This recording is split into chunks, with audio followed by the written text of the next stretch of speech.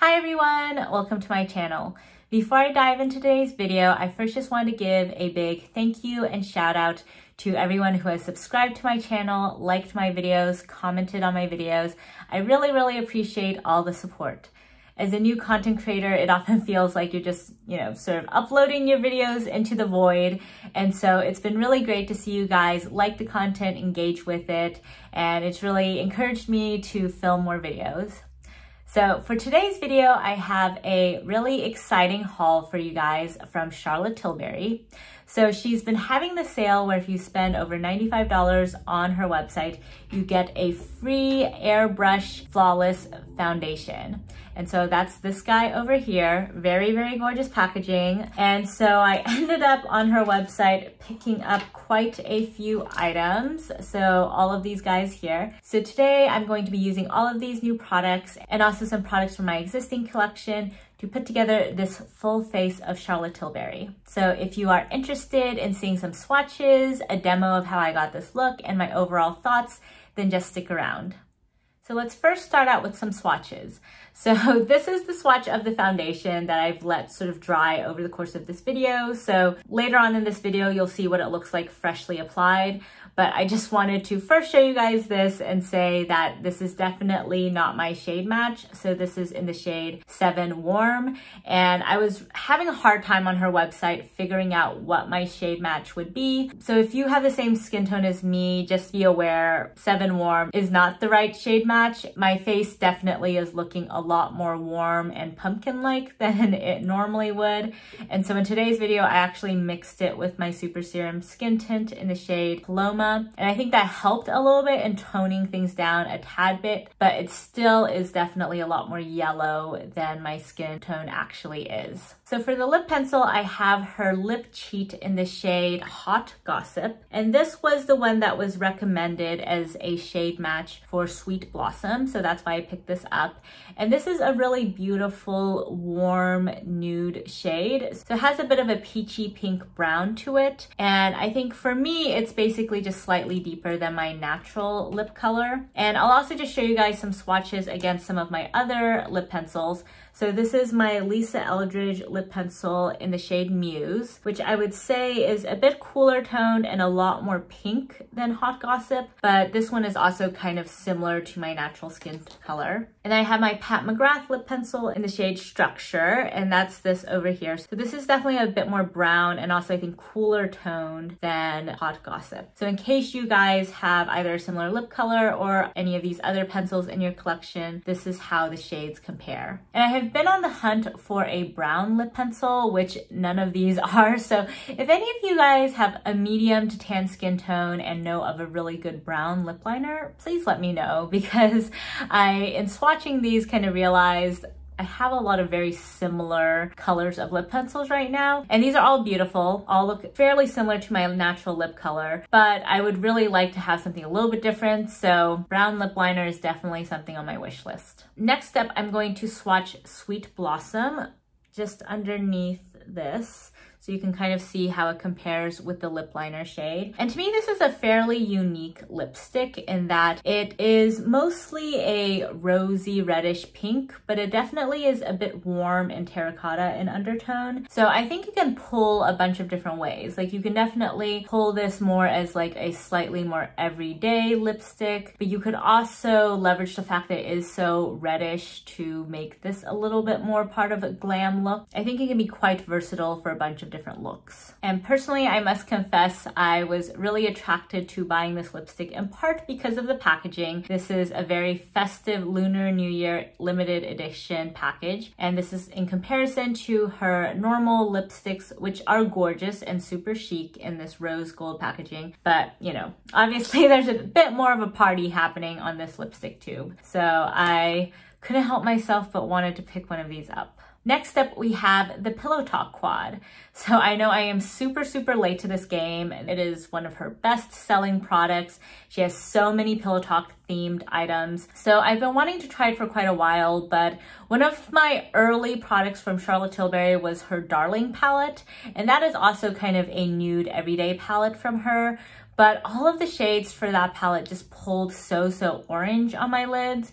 And then when I watched Michelle Wong's review, it also seemed like it pulled a little bit orange on her lids. That kind of put me off from this palette for a while, but here's to hoping that I can make these work out and they can be a nice everyday look without being too orange. I think in today's look, it is definitely less orangey than the first look I did, which ended up being very orange. So I'm still a little bit on the fence about this product overall, but I do really love the color story in pan. So let me just go ahead and show you guys the swatches. So these are the 4 shades finger swatched. And then on the wrist, we have Prime, Enhance, Pop, and Smoke.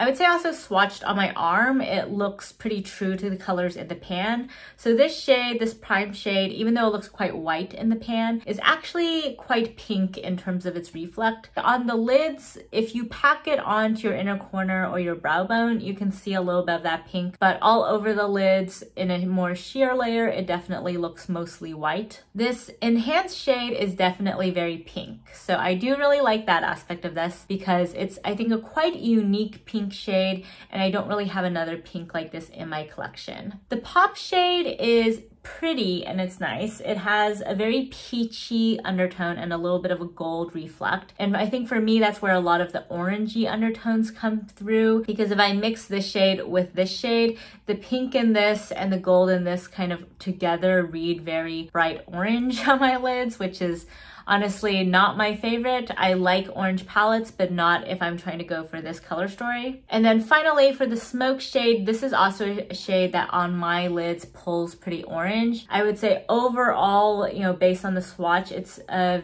mid-tone brown with a strong peach undertone, but on my lids, it definitely doesn't provide a ton of depth and does bring a little bit of that orange to the party. So before we go into the look, I also did just want to quickly swatch this against Star Aura. These are very different palettes and color stories, but I think they both serve a somewhat similar purpose of an everyday Charlotte Tilbury pretty pinky look. So I wanted to just swatch them in case you're debating between these palettes so you can see how different the color stories are. So Star Aura is a lot more neutral in undertone, whereas I feel like on me at least, Pillow Talk runs pretty warm, and there's definitely a lot more of an orange undertone to Pillow Talk. Star Aura also just has a lot more shimmer in the formulation, so pretty much all of the shades have at least some shimmer, whereas in Pillow Talk you have 2 mattes and then a shimmer and a pop shade. So overall they are very different color stories, but I think they're 2 palettes that you can use for similar purposes in terms of a nice everyday, very pretty, soft glam look. So without further ado, let's dive into the demo of how I got this look. So the first time I tried this foundation, it made my face look way too orange. So today I'm gonna try mixing it with a little bit of my Ilia Super Serum Skin Tint in the shade ST9 Paloma. So this is just a tad bit too light for my skin tone, so I'm hoping these will kind of balance each other out. So let's try to make some sort of custom cocktail. Just for reference for you guys, this is what the foundation looks like. And I'm just gonna put a little bit on the back of my hand just so you can see it there as well. So definitely a little bit on the orangey side for me. And this foundation also does oxidize to be a little bit deeper. So if you do happen to manage to try one of these in store, be aware of that because it might look fine when it first goes on your face, but it will get deeper. And so we'll keep an eye on this, and that's part of why I'm leaving this swatch on my hand. So now let's just add a drop of this as well and kind of mix it together and see if we can create a good custom cocktail. That's just 1 drop in there. I'm gonna mix this guy together. Okay, I think that's still a tad bit deep, so I'm just gonna add another drop in here. Okay, still, I think it's closer, but just to be safe, I'm gonna add a little bit more because the last time I tried this product, it was not good. Very orange.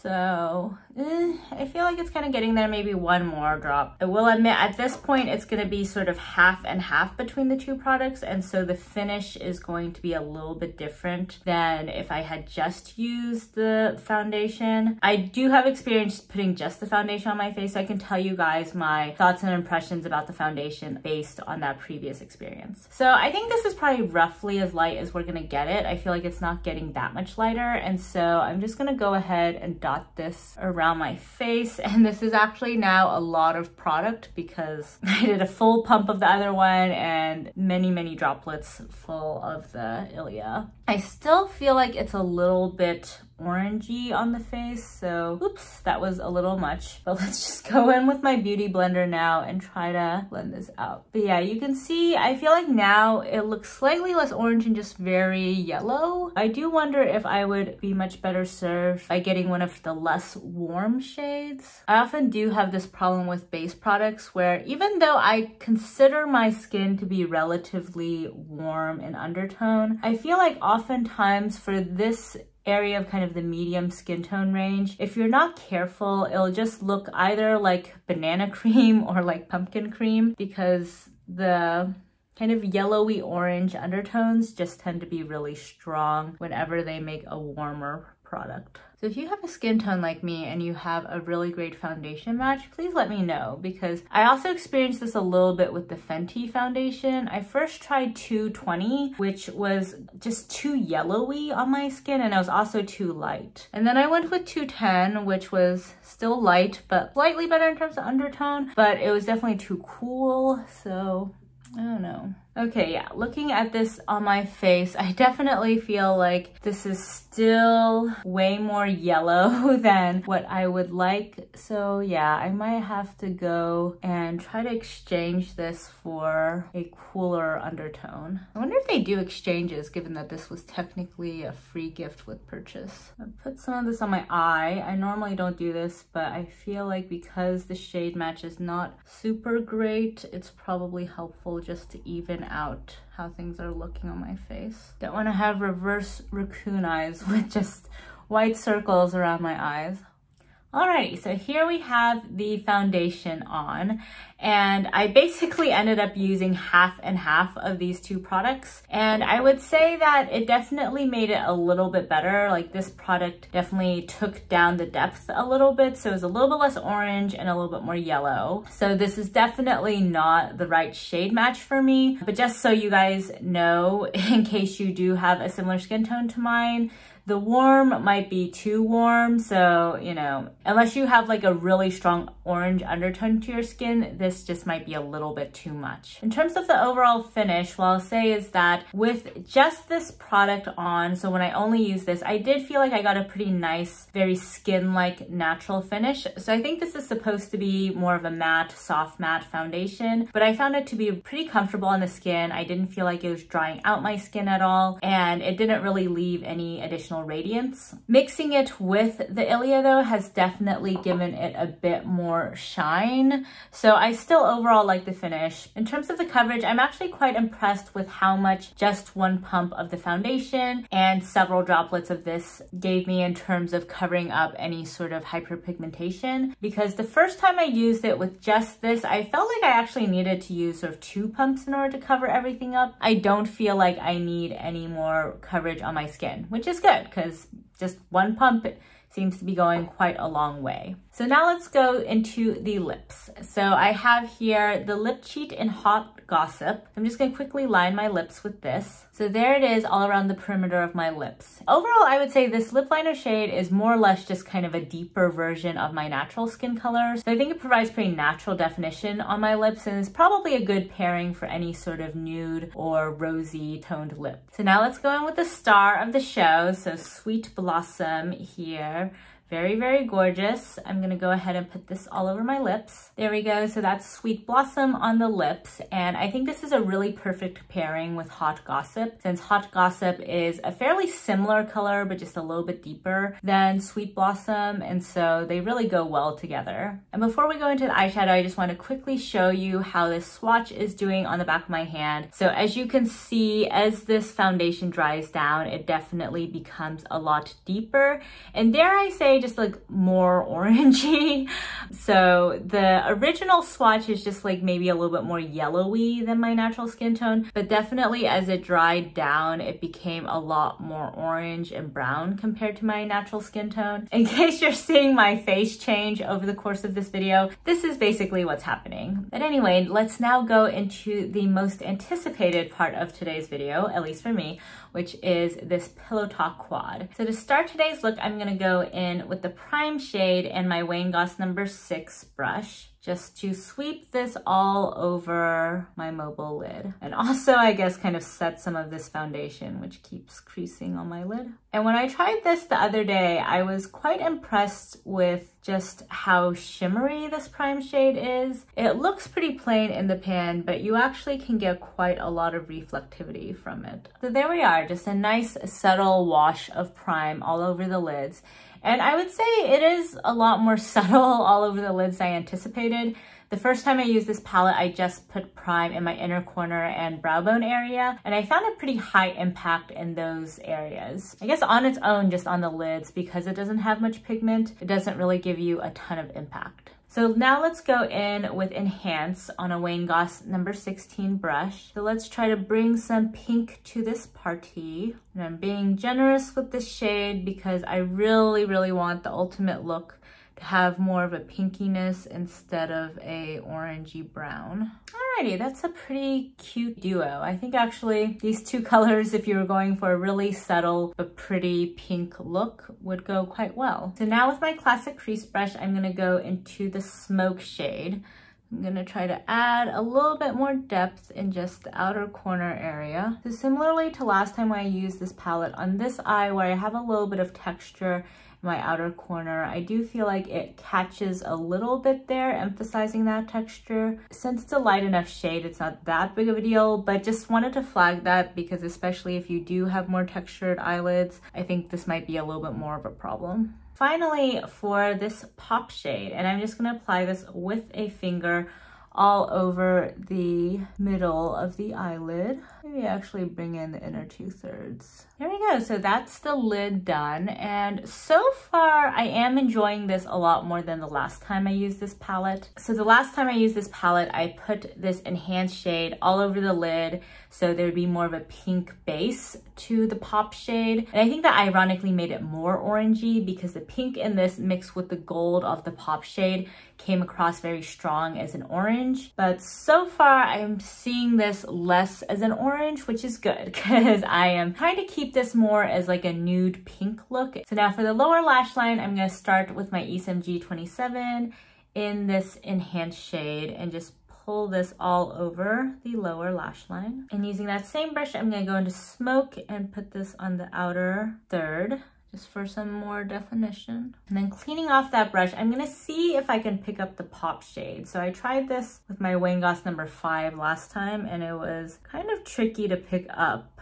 Okay, yeah, still a little bit tricky. I would say if you're used to using Pat McGrath's glitter topper shades, like her Blitz Astral shades, I prefer that formula to this Pop shade because those are just a little bit easier to pick up both with a brush and a finger. This is definitely a much more subtle glitter topper and you need to build it up a lot more. Like even on the lids, I had to go over it multiple times with a finger. And I feel like this is not picking up very well with a brush. All right, switching gears, let me see if I use this instead on the lower lash line, whether that is better.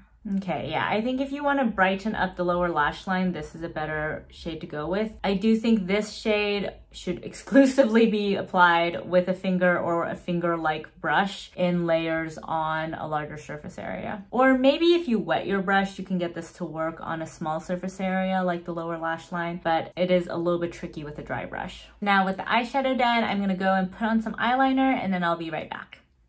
So I have here my Charlotte Tilbury Airbrush bronzer in the shade Tan and my Rephr number 4 brush. And so I'm just going to use this to bring some more definition back to my face and also kind of see how these products layer. I usually just apply this bronzer to bare skin. All right, layering decently well. It's interesting because I feel like this bronzer comes across as a lot deeper now that it's layered on top of this foundation. I guess because this foundation is like a little bit deep and orangey on me, and combining it with the bronzer is making it more so. And then using that same brush, I'm going into my Charlotte Tilbury Pillow Talk Intense Cheek to Chic. And I'm gonna just kind of put in both the middle and the outside portions so we get a little bit of that Pop shade as well. Sweeping this all around my cheekbones. Figure Pillow Talk should go with Pillow Talk. And then I don't have a highlighter from Charlotte currently, so I'm gonna try going in with my Artist Small Brush from Wayne Goss into this prime shade over here and seeing how that works as a cheek highlight.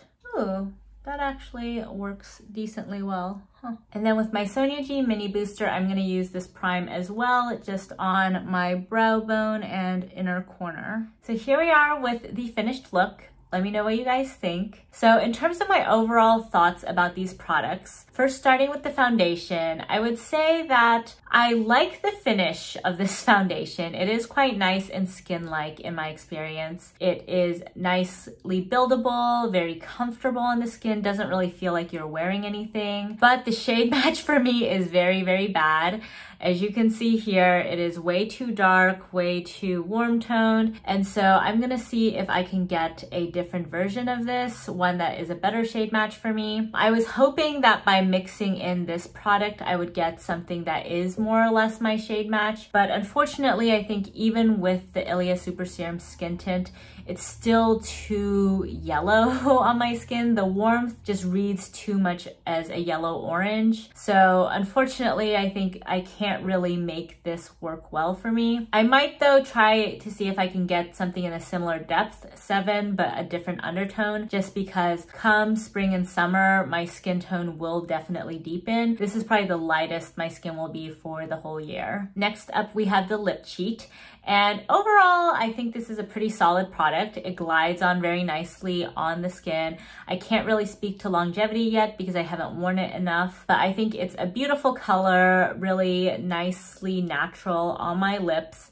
As I mentioned at the beginning, I am hoping though to diversify my lip pencil collection. These are all pretty similar when you put them on the lips. And so I'm on the hunt for a nice brown lip liner. If any of you have recommendations, please let me know down below. But overall, very solid and definitely matches with Sweet Blossom. Speaking of Sweet Blossom, I love, love, love this packaging. I honestly think it looks a lot more beautiful in person than in a lot of the pictures. My primary motivation for this haul was to pick up this lipstick, and I would say on the whole, this is probably the one product I am very glad that I picked up. The rest, I could kind of take it or leave it. But I think this is a really gorgeous shade that is quite unique and versatile. It might just look like a very simple rosy red, but I think it actually has quite unique undertones. The one critique I have of this, and this is more of a thing with Charlotte's kissing formula, it does transfer on your teeth a lot. So even if you do the trick where you put your finger in your mouth, this lipstick still has the tendency to just migrate around. It's kind of a trade-off in that the kissing formula from Charlotte Tilbury is extremely comfortable, so I really like that aspect of this, but because it is so creamy and emollient, it also does have a tendency to get on your teeth. And so if you're wearing this, just make sure to regularly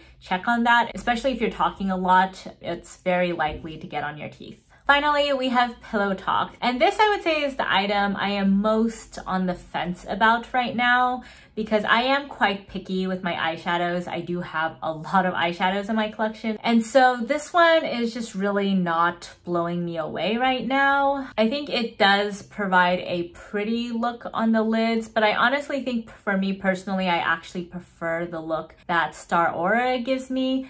And you guys know I'm also on the fence about Star Aura, so this is, you know, not super great. Like, I'm really glad I tried it out because this is just such an iconic palette, and I might even just keep it for that reason so I can give you guys comparison swatches. But overall, I would say this is probably not the best palette to get if you have more of a yellow or warm undertone to your skin, just because it does read very orange on the lids. And I mean, if you really like that orange, then sure, that's fine. But like, if you're buying this palette because you really like this color story and you really like the way it looks on people with cooler undertone skin, you're probably not going to get that on your own complexion. At least that's kind of where I am right now. I feel like I really liked how this palette looked on, say, Mel Thompson's complexion, where it is much more of that pinky nude color story. On mine, it's pretty, but again, just like a little bit more orangey than what I would go for. And the orange just makes things a lot less unique in my book compared to my other eyeshadows. In terms of the quality, I would say overall I am quite pleased with that. This prime shade I think is really excellent as an inner corner highlight and a brow bone highlight. It is not really anything to write home about as a shade all over the lids, though it does provide a good base to this pop shade. This enhanced matte shade is really nice, performs super well, no complaints there. For the smoke shade, both times that I've used it, I have had some issues with it emphasizing texture and catching on the outer corner of this eye. And so I'm not a huge fan of that aspect of it, given that, you know, we only have 4 colors and this is the only deeper shade. And then for the pop shade, it is a really pretty formula and I think is very vital in this palette for giving you a bit more of a shiny effect. But I would definitely prefer the Blitz Astral shades of Pat McGrath to this formula, because I feel like this is really hard to use on a brush and even with a finger kind of takes some layering on. So if you want just like a few glitters on your lids, then sure, I think this formula might be slightly better than Pat McGrath's. But for me personally, I like to have just a little bit more impact, and so I personally prefer the Pat McGrath formula. So there we go. Those are all of the products. And if you guys have any experience with these products, please let me know your thoughts below. And in particular, if you have recommendations for lip pencils or for other Charlotte Tilbury quads, please let me know as well. I really do love Charlotte's products overall and have been enjoying expanding my collection of her products. But as you can see from today, I'm still struggling a little bit in terms of finding the right color stories for my complexion and the right shade matches. So I'll keep you guys posted as that evolves. But thank you guys so much for watching today's video. And if you haven't already, I would really greatly appreciate it if you subscribe to my channel. Thank you so much for joining me today, and I'll catch you next time. Bye!